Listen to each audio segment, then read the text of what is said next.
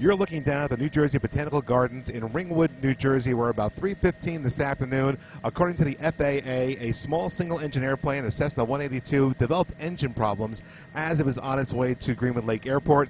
That plane decided to make a landing here at the Botanical Gardens, and as you can see, people around that plane, the plane appears to have landed safely on the ground here. No reports of any injuries to anybody on board. That's the good news. Not clear yet where this plane was coming from, but we can tell you that it is registered to an owner in Delaware. But again, this plane falling just a little bit short, about 5 miles short of Greenwood Lake Airport. And of course, the FAA will update us with more information as they get it. Reporting from Chopper 2, Dan Rice, CBSN, New York.